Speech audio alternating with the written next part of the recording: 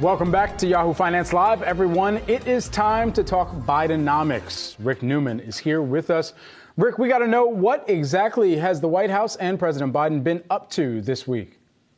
I've been looking at a bunch of different issues where Biden is backtracking from what he said he would do as a candidate, his campaign promises, if you will, and he's only offering part of what he said he would do. I'll just tick through them real quickly. He recently, as a candidate, Biden said he would end oil and gas drilling on federal land. But recently he said, actually, I'll allow some drilling on federal land. And environmentalists said, what? You can't do that. But he has to do it because gas prices are so high.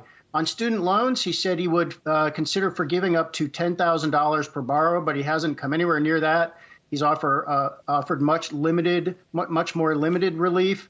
And then on immigration, he basically said he would reverse this Trump policy of sending people away, people seeking amnesty, send them right back home because of an emergency COVID provision in the law.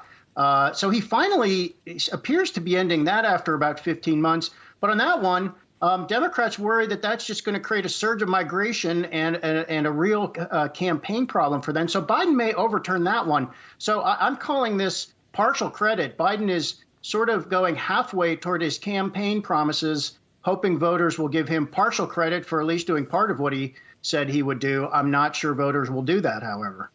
Hey, Biden will take any credit at this point, Rick.